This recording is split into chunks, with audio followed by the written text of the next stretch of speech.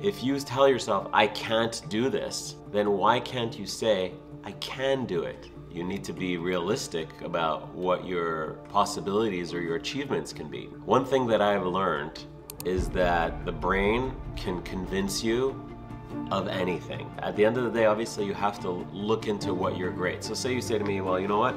I want to go to the NBA. I want to be able to dunk. I am only 4 feet 5 inches. And I'll probably say to you, well, that's impossible. But you do know a lot about basketball. You do know a lot about the game. You do know a lot that can inspire other people to be great basketball players. So elevate your career in coaching. Allow to help other people. Physical attributes that prevent you from doing certain things, that can always be changed or altered or modified. That's very simple to do. Your brain, it's only hindering you because you're telling yourself you're hindering yourself. So if you tell yourself, I can't do this, then why can't you say, I can do it?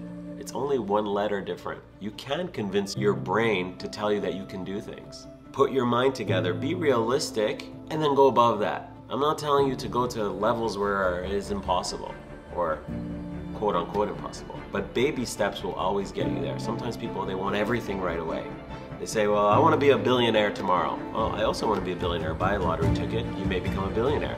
But the chances of that happening, probably not really going to happen. But if you say, you know, I want to be successful, I want to be wealthy, I want to be able to do this and this with whatever I have, well, let's take the steps to get there. What do you want to do that will get you there? I always tell people, if you go into your career to purely make money, you'll never be happy. Because at the end of the day, it's never enough money. It's like someone will always have a bigger house. Someone will always have a bigger boat. Someone will always have a nicer car.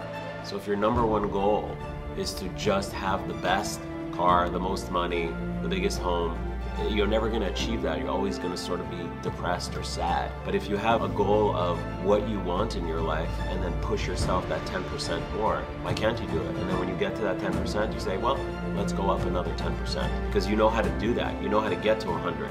Now, the question is, how do I get from 100 to 110? And that's when you need to deep dive, make sure you love what you do, you have passion for what you do, and you're ready for any hurricane that may come to your way.